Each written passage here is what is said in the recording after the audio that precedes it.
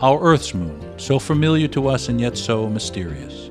Down here near the bottom, we find what is clearly an impact crater, and probably an historically recent one. Look at this crater's immense splash trails. This splash trail travels across the entire face of the moon, about the distance from Florida to New York. This is so an impact crater. Up here is another easily identifiable impact crater, and here is another. At least we have splash indicators that cause us to believe that this is so. But what on Earth, well, what on the moon is this gigantic spread of flattened, slightly depressed land? We have a name for it. We call it Mare Serenitatis, the Sea of Serenity. Exactly what is this gigantic spread as big as Iceland? And what is this spread, bigger than Europe? We call it Mare Imbrium. What about this gigantic spread area, as big as the United States? We call it Oceanus Procellarum, the ocean of storms. Fully 1/3 of the moon's near-side surface consists of these gigantic spread areas. Let's examine them more closely. We're often told that these are impact craters. This certainly could not be so. An impact crater of this size would have blasted the moon apart, or at a minimum gouged gigantic chunks out of the moon.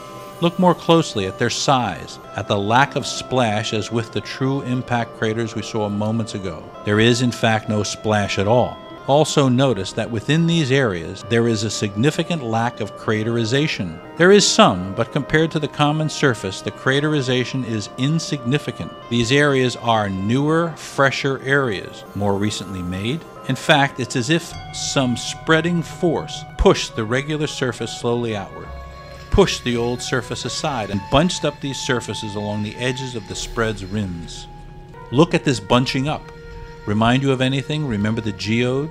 As the geode grows, its outer surface spreads in advancing rings, exposing a lower tectonic surface in the exact same way. On the moon, these bunched up areas of upper tectonic surface are the result of a growing tectonic undersurface, a spreading silicate rock surface, a new skin, fresh from the inside of the moon, growing like a crystal geode. Here, aided by perspective, you can see how much lower than the regular surface these mare areas truly are. According to this theory, this image is the moon about 400 million years ago. The mares exist only in their early primitive stages, much smaller, before Jupiter grew large enough to be our gravitational umbrella. The mares will grow and expand as you watch. The spreads will grow and the moon grows up to this size. This is our present moon. For careful examination and study or scrutiny, we will go backward in time and watch the mares close down. Importantly, 50% of the volume of the moon is now gone.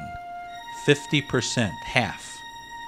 We'll go forward and backward one more time. While we do, remember we are reducing and enlarging only those gigantic spreads or mares. This has led to a significant and interesting problem.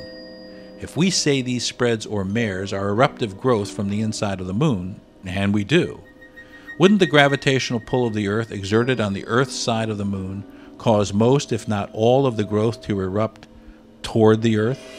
In fact, wouldn't that imply that these eruptive mares should not exist on the side of the moon which faces away from the Earth? This is what the common sense logic says, but let's see what reality says. In fact, as you can see, on this very detailed image, the far side of the moon has virtually no gigantic mares or spreads. Well, there's a suspicious candidate, but you can see it's smallish by comparison to the gigantic spreads on the Earth side of the moon. In fact, the tectonic spreads on the Earth side give the Earth side a totally different look than the far side. You remember that eruption on the lower right of the moon's rear? Yes, that one there. Actually, that spread is on the border between both sides. If the mares on the front side spread as we say, that spread was once on the Earth side of the moon. Front side expansion growth drove it to the side.